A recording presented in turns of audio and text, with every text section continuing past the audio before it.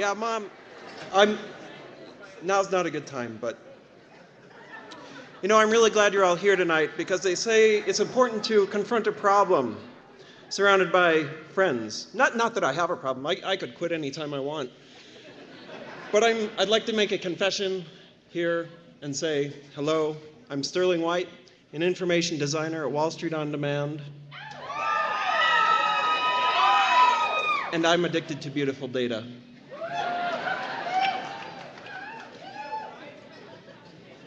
So how do we communicate? Well, in a lot of ways, really. Our attention economy has created a lot of information and possibly caused too much confusion. In the end, we can use beauty as a way to cut through the clutter. But what is beauty? Now, I tried to think of words, but none really came to mind. So is it a girl holding a balloon or a sunset?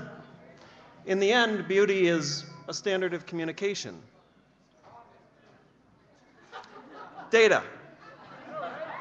It isn't just numbers, but it is always a set of information that's trying to tell us something. And in that, data is also a form of communication. See how that works? Beautiful data. You see, for as long as we've existed, we've used beautiful data to tell stories and create larger sociological myths. Let's look at a few examples throughout history. First, we told stories about the sun as a means to track time and become more productive farmers. And those grew into larger sociological myths that helped found our first civilizations. Time and agriculture, this is beautiful data. Then we went places, but we needed a canvas of information to tell stories on. So we thought, hey, stars are a canvas.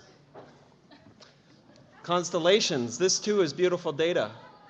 Then one William Playfair comes along and combines these two elements to create charts, like this, of Napoleon's march towards Moscow. Charts are also beautiful data, but not always. Excel.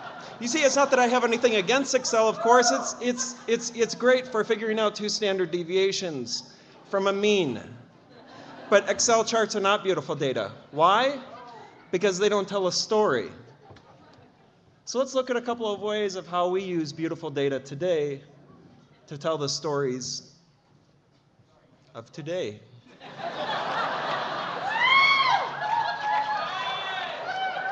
Kindly take the wrist of someone next to you and feel their pulse.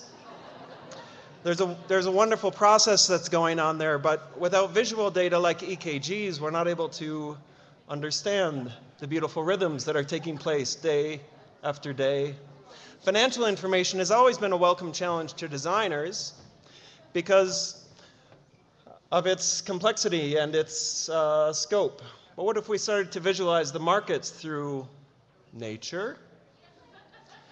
X and Y axes are not optimal platforms for visualizing different stories, but what if we could interact with, play with, and move around the markets? Would traders start to behave differently? Nope.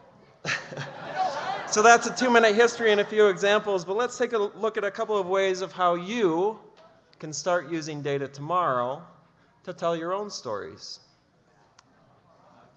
Information is everywhere and is fairly important in things like recipes. But what if we started to look at our ingredients through a kind of data process? Would we start to appreciate our food more? Resumes, can someone say snooze fest? I've seen a lot of resumes. And I'm always disappointed because there's so much interesting data there, like time, place, and degrees of specialization. But let's say you have something really, really important to count, like your 8 maids a milking, 7 swans a swimming, 6 geese a laying, 5 golden rings. The rules. Focus on simplicity.